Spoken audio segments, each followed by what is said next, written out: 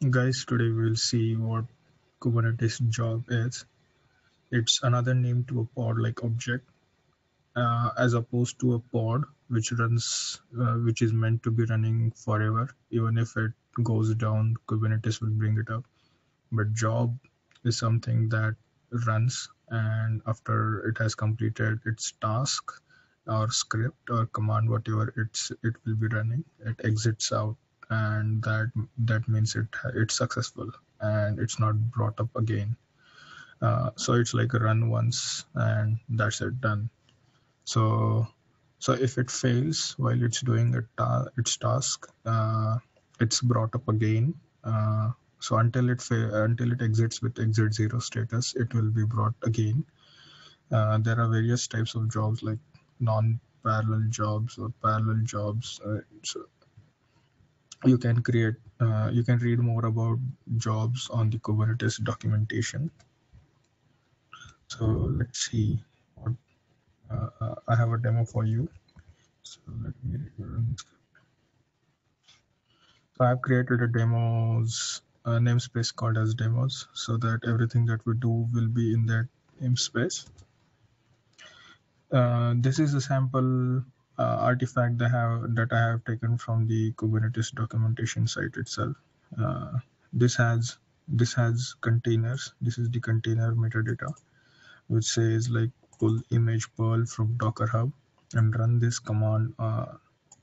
So this command basically, so it's simulating a job.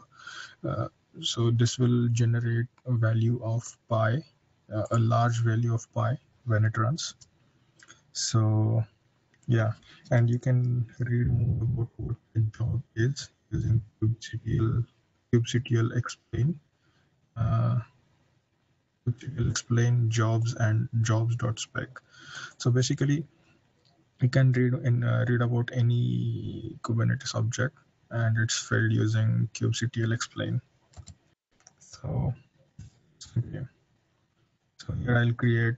I have created a job using that artifact file, and let's see. Yeah. So basically, this is the name of that job called Pi. We need one, but it's not yet completed. It's not successfully completed yet. So we can read more, we can see more about that job specifically. Last time, since we saw in the artifact, it's called the image is called Pearl, and I think it has completed successfully. So we can we don't see any pod because it's completed successfully, it seems. So we can see all the events that happened, like it tried to pull this Perl image, it pulled successfully happened. It created this container. The container was started, and the object named job was also created simultaneously. So let's see the exited pod. You can see the exited pod using the flag --show -all. So this is the pod that was, it says the status isn't completed. So yeah, so this is what our job did basically. It calculated the value of pi. We found this value using kubectl logs and the pod name. You can see the same thing on the dashboard as well. If it's this.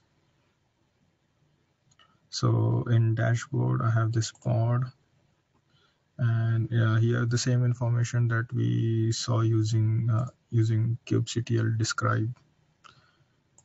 So this is the same pi value that we saw on the command line.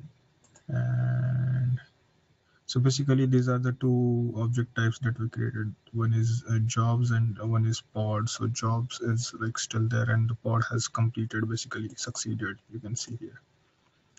And yes, so you can read more about jobs on Kubernetes documentation. Thanks for watching.